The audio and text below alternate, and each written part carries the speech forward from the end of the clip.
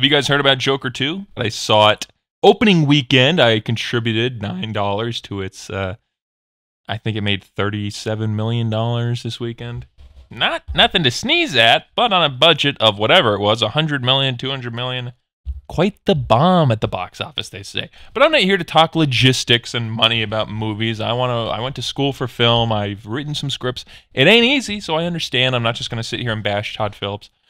My problem with the movie, it was boring, blah, blah, blah. This isn't a movie podcast, but I was reminded of an interview that Todd Phillips did after the first Joker came out, where he said that Todd Phillips left comedy to make Joker because woke culture ruined the genre.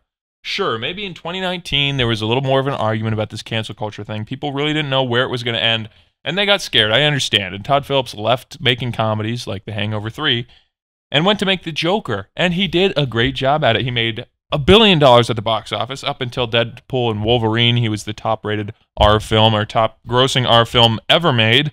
Quite impressive. You did good, Todd. But then we left you alone. Warner Brothers gave you a hefty paycheck and said, do it again, and you blew it. And you can't blame woke culture on that one, can you? My problem now, 5 years later, with this whole woke argument, well, let me just say first, I don't know if this is how Todd Phillips still feels, so I don't want to, let's just assume it is. I hope, though, that we can convince you to leave that opinion behind. Leave that to 2019 when people admittedly were kind of crazy. Trump was still in office. People didn't know what was going on.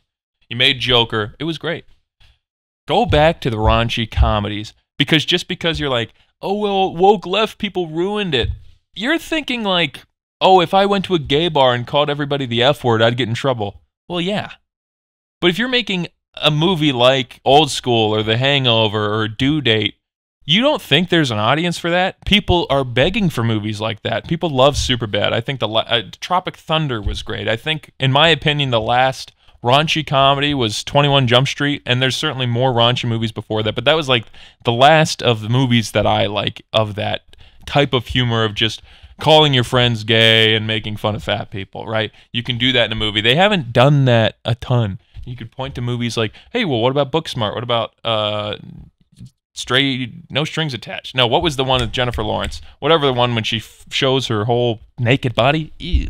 Like, these movies still come out. I haven't seen them, which is proof that they're not what we're talking about. Just because you say the F word in a movie and you say gay isn't just everyone that's not woke. We're not just going to be like, oh, thank God you said gay. That's not what we're looking for. We're looking for funny movies like Superbad and The Hangover, where we can go, oh, these people actually are funny, and they're so funny they couldn't hold it in anymore. They had to make a movie, and it was successful. Although Hangover 2 and 3, not great. But Todd Phillips obviously had a big career in this type of environment, these raunchy comedies, and there is an audience for it. So, Todd, if you take anything away from this whole Joker 2 bomb, it's go back to your roots, make these funny movies, because we miss you. And to think that just because some woke leftist producer wouldn't ever want the movie made, maybe you should remind them of how much money you've made on movies, Old School, Hangover, Due Date, Starsky and Hutch, Road Trip.